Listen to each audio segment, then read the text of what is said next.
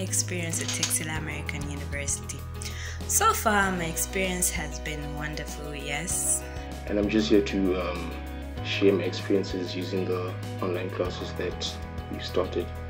The whole process is interactive and it doesn't even feel like virtual learning. The lecturers are open to questions and make it easy for us to understand. I was quite new to the virtual classes, but finally I got a hold of it. Yes, I would describe each virtual class like a living organism.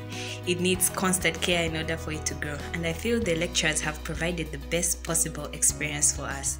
It's basically like you're in class. If you have a question, you can raise your hand, the lecturer sees it, and you ask your question and he answers.